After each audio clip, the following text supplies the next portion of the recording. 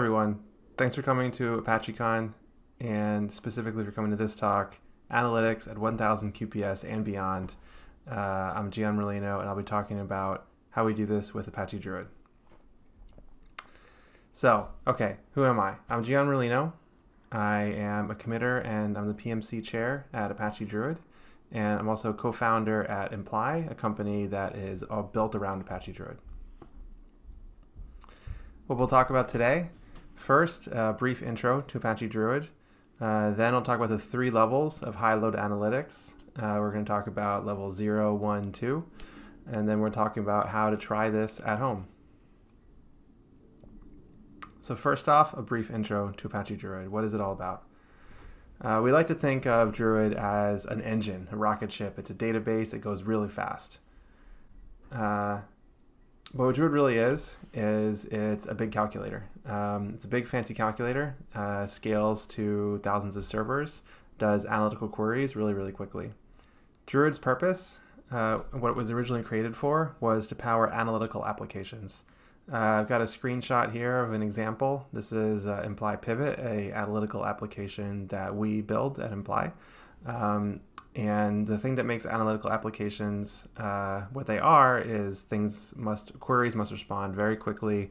There's going to be interactivity between the user and their data, lots of pointing and clicking, lots of very rapid fire interactions. Think applications like Google Analytics. So some people use Druid with Imply Pivot, the app that we make. Many people make their own apps. Apache Druid speaks SQL, and you can build your own app on top of that. Druid's used at a lot of different places. So here's a bunch of articles that were written in the last few years about Druid use. Druid enables analytics at Airbnb. Netflix uses Druid for real-time insights, ensuring a high-quality experience. Salesforce uses Druid for insights as well. And Mopub, a Twitter company, uses Druid to query terabytes of data in seconds. Some stats here in the top right of the slide. Of what's happening in real Druid clusters. So real Druid clusters are doing 100+ billion rows a day of ingestion, retaining over 1 trillion rows over a year of data, hundreds of servers in a cluster. The largest clusters are actually over 1,000 servers. And all this with subsecond to a few seconds of query latency and a mix of streaming and batch ingestion. So Druid is a database. Druid's a very scalable database, a very fast database. And for these kinds of applications, it is super, super important to be able to do large numbers of queries and at the same time maintain that high query speed and consistent query performance. And so I want to talk now a bit about how we do that and what techniques we take in the software itself, in Druid itself, and also what techniques people that deploy Druid do on the deployment and configuration side in order to achieve what we're trying to achieve here. So for this talk, I want to talk about 3 different levels of how this can be done. And each of these levels is kind of going out from the hardware into configuration. So the first, level 0, that's about CPO and I/O. Really here focusing on the software itself and the hardware. Level 1, talking about scaling. So that's the next level up, talking about how you take the software and how you scale it out to a cluster in a reasonable way. And then level 2, handling heterogeneous workloads. Level 2 is once things are scaled out, now you may have many different kinds of workloads running on the same data, and how do you handle that? So we'll talk about each of these levels in turn. Each one has some techniques I want to highlight. The first one, level 0, the most innermost level, CPU and I/O. So the goal here is to minimize the CPU and I/O required to execute a query. This is all about local efficiency. These techniques apply equally to single servers or large clusters. The idea is if you had one server, you want to do as much as you can on that one server, be as efficient as possible. And if you have 1,000 servers, the way to get good performance at that 1,000 server scale is to make sure each individual server is running as efficiently as possible. There's many techniques to achieve this, and I'll discuss some of them. But first off, why does this matter? Well, it matters because efficiency at this level, at the level of CPU and I/O, at the hardware level, maximizes the number of queries that can run per unit of time for a given CPU and I/O budget. And the idea here is that less resource use per query means we can do more queries. A good way to think about this is sort of like a bin packing problem. Imagine you have 100 CPUs and each query takes 10 seconds of CPU time. If you make the most efficient use of these CPUs possible, you can run up to 10 queries per second, because 10 times 10 is 100. And so that means that if you want to scale beyond 10 queries per second, you're either going to need to add more CPUs or you're going to need to reduce the amount of CPU time each query takes. And that's what that efficiency is about. So I want to talk a bit about how we do that. The first thing I want to talk about is the software. The most fundamental aspect of Druid is that it's a column-oriented and segmented database. What I mean by that is every table is split up into segments. So if you have a table of 1 billion rows, that might be split up into 200 segments, for example. Each segment tends to have a few million rows in it. And within each of those segments, we store data in a columnar fashion with indexes. So what you're seeing here in front of you is a schematic representation of one segment of data. So this segment has 8 rows in it. You can tell because the data section of each column here, time, artist, city, price, and count. The data section of each column has 8 elements in it. A real segment would have millions, but we can't show them on one slide. So an important thing here, the first thing to see here is that each of the columns is stored separately. This is important because real queries tend not to use every column in a data set. They tend to use maybe 2 or 3, 4 or 5 columns out of a 100-row data set, for example. And that means that storing the data separately, column by column, is very helpful because it minimizes the amount of I/O we have to do. It means we do not need to read any of the columns off disk or even from memory to the CPU, meaning we're saving on I/O and saving on RAM to CPU bandwidth.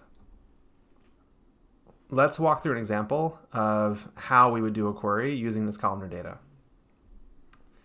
So here in the top left of the slide, we have an example SQL query we might run this data set.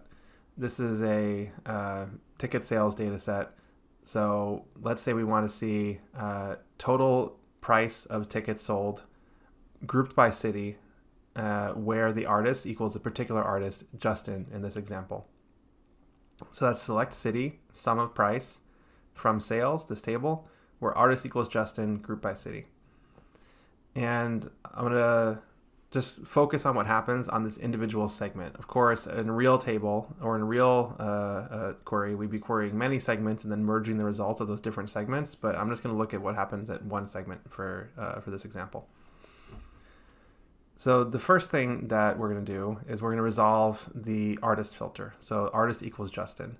And we're actually not going to look at the data section of the artist column for this. We are going to look only at the dictionary and the index.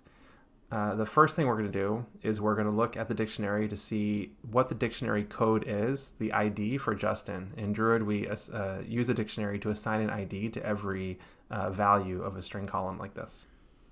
So Justin has been assigned ID 0, which we will find out from the dictionary.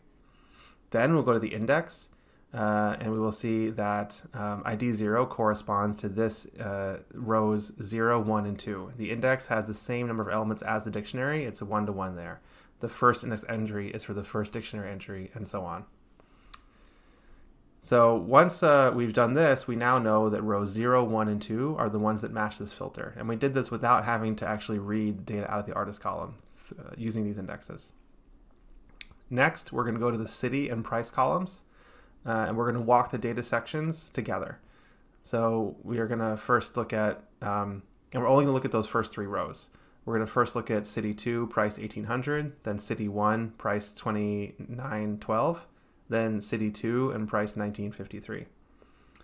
We then group those together and then finally use the dictionary of the city column to replace those dictionary codes 1 and 2 with the names of the cities, LA and SF, finally giving this result that we have on the bottom of the screen, LA 2912 and SF 3753. And you can see that the advantage here of storing things in this way and doing the query in this fashion is that we never had to read anything out of the columns that weren't being used. So count and time were not read at all. There is no need to copy data from disk to memory or from memory to the CPU. We also did not need to use the data section of the artist column, very valuable. We did not need to scan the index even of the artist column because we were able to use the dictionary and then do a random access into the index to get the bitmap in question. Then in city and price, we did not need to read any rows that didn't match the filter. So we only read those first 3 rows. So this is really being very economical about what data we access in order to resolve a query, and therefore minimizing the CPU and I/O required to do a query. There's many, many other techniques that we use like this, but this is an example of some of the most basic techniques. Next, I want to talk about locality. This actually builds on the prior techniques. It builds on the column orientation to make things even better. Let's say that we are doing a lot of filters on artist. This is something that's a really common pattern in analytical applications. It's common to have a specific column that you're almost always filtering on. It doesn't always happen, but it is very common, and when it does happen, we can take advantage of it. And the way we take advantage of it is by sorting data based on that column. So let's say we're going to sort the data based on the artist column.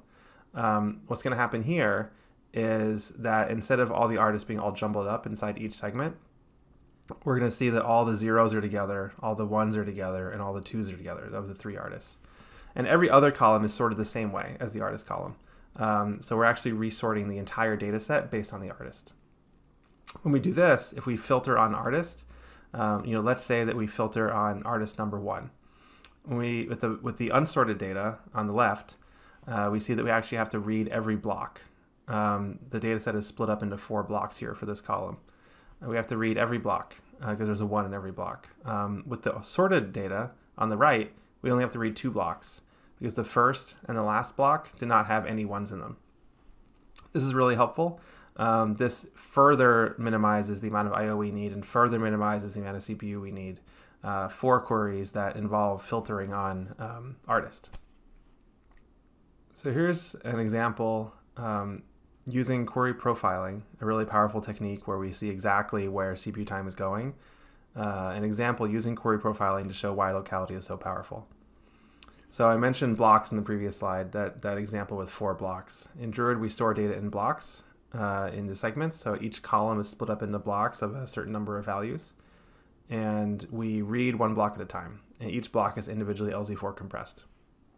So what we're seeing here is that this is a query profile where most of the time is being spent in this function LZ4 decompress safe. This is the LZ4 decompressor, and this means that we're actually spending most of our time reading and decompressing blocks. This actually counts both the time to read the block and the time to decompress it. And this is, in this example, the data set that we're running the query on. We're doing a high concurrency query workload, generally filtering on a specific column. This is an IoT data set, so we're filtering on the particular time series, but we're not sorting by the time series. And what that does is it means that all the data for an individual time series is all jumbled up, and so we're spending all this time reading blocks. On the next slide, what I've done is we've rerun the tests. And in this version of the test, we have sorted the data by the time series, by the name of the time series. And what this does is now instead of spending 90% of the profile on LZ4 decompression, you can see we're spending a much smaller percentage. And you can't see it in the profile, but we did measure this to be 8 times lower CPU time, which is really powerful. And this shows why it's so powerful and so important to ensure that your data is sorted in the right way to achieve the right locality. Because this 8x difference in CPU time, 8x difference in I/O as well, is an extremely powerful thing. Another important technique in level 0 is deferring computations. So the key insight here is that data size generally decreases in the later stages of the query. So imagine you're doing a query that does a filter followed by a group by. That filter is going to throw away some rows, and that group by is going to generally reduce the size of the data set. The idea here is you want to move computations as late as possible. So here's an example. Let's say we're doing this query. So we're grouping by the lowercase of a user. So take the user, convert this to lowercase, and then we're counting the number of records for that user from a traffic table, and then we're ordering by the count descending. So this is the top users by number of hits in a traffic table. So in this case, we're grouping by lower of user and selecting lower of user. So we're grouping out an expression, which requires computing the expression during the aggregation step. This example took 6 seconds to run. Now, one transformation that you can do is instead of grouping by the lowercase of the user, you can just group by the user. This defers the computation until after grouping. It's not done automatically because results are not the same if the function might map 2 inputs to the same output. So let's say your users, you could have 2 users that are different in case but have the same lowercase representation. In that case, these 2 queries return different results. But let's say you know that won't happen. Let's say you know that users are unique in a case-insensitive way, and you just want to lowercase them for display. In this case, you can group by the user and then select the lowercase version for display, but use the column directly for grouping. In this case, the query runs 8 times faster. It runs 8 times faster because that expression is being deferred until later in the query. I don't have a query profile of this query, but if you were to look at one, you would see that the version that groups on lower of user and selects lower of user, the one on the earlier slide, you would see it spends a lot of time computing that lowercase function. This is one reason why looking at query profiles is so powerful. It tells you exactly where CPU time is being spent and helps you reduce that CPU time. So next, let's move on to level 1, scaling, talking about how we scale out these individual servers into a cluster and issues we may run into along the way. So with scaling, we have 2 goals. The first is we want scaling to be lightweight. We want performance of distributed queries to be similar to local queries on a single server. The idea is that when we're going from 1 server to 2, so let's say maybe you're splitting up a single server. You're splitting up a 64-core machine into a 32-core machine. When we go from 1 server to 2, we don't want performance to be very different. The second is we want to scale linearly. So we want 200 servers to handle 2 times as much load as 100 servers if they're all the same kind of server. So what are the impediments to that? One of the main things that can go wrong with lightweight scaling that can make scaling much heavier than it needs to be is having a lot of data movement. So the performance degradation from 1 to 2 servers can be high. You could actually have heavyweight scaling if data movement is high. So there's many techniques to reduce data movement between servers during a query. I'll talk about a few. One is sketches. So sketches, this means ways of doing approximation using much less data transfer than the exact solution. So examples are hyperlog and data sketches. These sketches are useful for count distinct, medians, quantiles, approximate joins, that kind of thing. Another is kind of approximation. There's a little bit of a theme here. Approximate top ends are useful for top end style queries, especially on columns with billions plus of unique values. Another technique that's not an approximation is to distribute joinable tables to all servers in advance of a join. So this speeds up a join. One reason that joins are famously resource intensive in distributed systems is because of all the data movement that is required. But if we can distribute those joinable tables ahead of time, then there's actually no data movement required to do a join, which makes them just as inexpensive as doing a join on a single server. This makes the broadcast part of a broadcast join free and is a very powerful technique. Next, I want to talk about impediments to linear scaling, and the biggest one there is the number of servers involved in each query. Now, I want to talk about why this matters. It matters because of the variance in performance between servers, which can just be down to random chance. So imagine a situation where each query on each server has a 0.1% random chance of running slower than normal. So with one server, that's no big deal. Most queries are very fast, and the overall throughput is very good. Only 0.1% of queries are running slower than normal.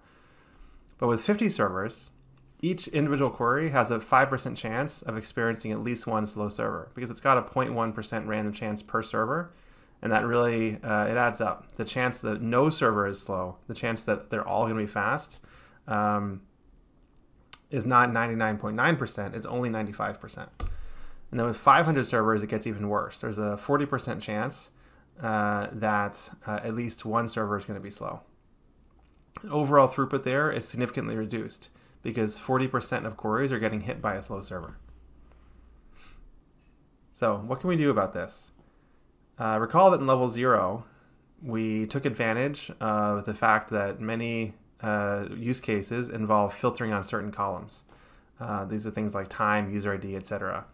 In level 0, we use that to sort the data by those columns we're going to filter on, thereby improving locality. Here in level 1, we're going to use it for partitioning. We're going to partition the data set with those columns. Now the idea is that when we partition data set with those columns, let's say we have 1,000 segments in a data source. If we partition by time, then each day is only going to appear in a relatively small number of segments. Each day of data will not appear in all 1,000 segments. It might appear in, let's say 5 or 6 segments. Or if we partition by user ID, same thing for user ID.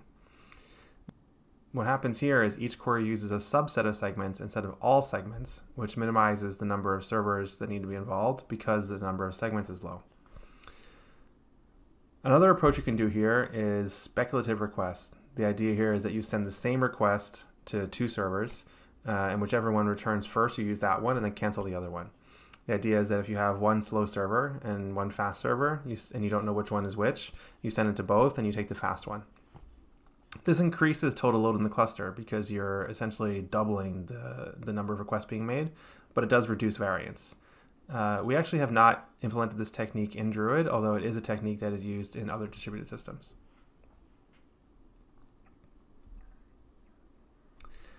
Okay, now on to level 2, heterogeneous workloads. So in level 0, we talked about minimizing the amount of CPU and I/O required for an individual query, so we can pack more queries into the same unit of time. In level 1, we talked about scaling from a single server to a whole cluster without introducing new bottlenecks. And now in level 2, we'll talk about when you have a whole cluster, how do you run different workloads on that cluster without them interfering with each other. So the question here is, what do you do if your workload is not uniform? Maybe you're mixing high concurrency app-driven work with low concurrency but computationally expensive reports, exports, and ad hoc queries. The problem here is, how do you avoid affecting application-driven work, which in most cases, that app-driven work is the work you really want to be very high performance. So there's a couple of techniques we can use. It's all about resource management. There's a couple kinds of resources that we have. I like to think of resources in terms of releasable resources and non-releasable resources. So a releasable resource is a resource that can be acquired and given up repeatedly while a query is running.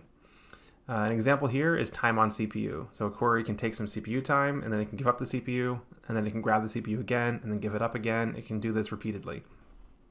In Druid, any resources that are releasable are shared according to a query priority. So every query has a priority. It can be assigned by the user. It can be assigned automatically based on administrator policy. There's various ways of assigning it, but each query does have a query priority.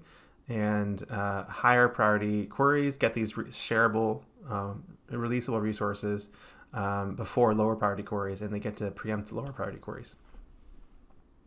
Now with non-releasable resources, the situation is trickier. The example here, or an analogy here, is a car on a freeway. So space on a freeway is non-releasable. A car will take up space continuously until it leaves the freeway. It can't pop up in the air and then pop back down. It must take up that space once it enters, and it can only give up that space once it leaves. So the idea here is to reserve some resources for higher priority work. Going back to that freeway analogy, some freeways have a carpool lane or a high occupancy vehicle lane that is reserved for vehicles with 1 or 2 passengers in them, in addition to the driver. The idea is that we want to encourage those kinds of vehicles. They're higher priority, and so we reserve some space for them to ensure that they have better service. We can apply the same idea to databases. So in Druid, resources are reserved using query lanes. This is evoking that carpooling concept, similar to the carpooling on the freeway. The idea here is that there's certain kinds of resources like certain kinds of buffers, certain kinds of space and thread pools, certain kinds of scratch space on disk that are not releasable and must be reserved when the query starts and must be retained by the query while it runs. And those kinds of resources, we have some set aside reserved for high priority queries. So they cannot be starved by low priority queries. In Druid, we can also use server tiers for the strongest isolation. Server tiers, the idea here is that you actually have a separate pool of servers dedicated to handling certain kinds of queries. Some people have a dedicated high priority pool of servers that all their high priority queries go to, or some consider that their default set of servers and they have a dedicated low priority set of queries, or low priority set of servers that the low priority queries go to. These kinds of techniques guarantee resource availability for high priority queries, but they can reduce overall efficiency. And so whenever possible, it's best, it's better for more kinds of resources to be shareable. And so we always endeavor to make as many kinds of resources shareable as possible in Druid. Okay, finally, you can try this at home. Of course, this is ApacheCon. Druid is open source software. Stay in touch with us. You can check out the project website at druid.apache.org. You can follow Druid on Twitter at druid.io is our handle. And also join the community. We're very active on Slack, GitHub, and the Apache mailing lists. Go to druid.apache.org/community. Thank you, and I hope to see you there. Bye-bye.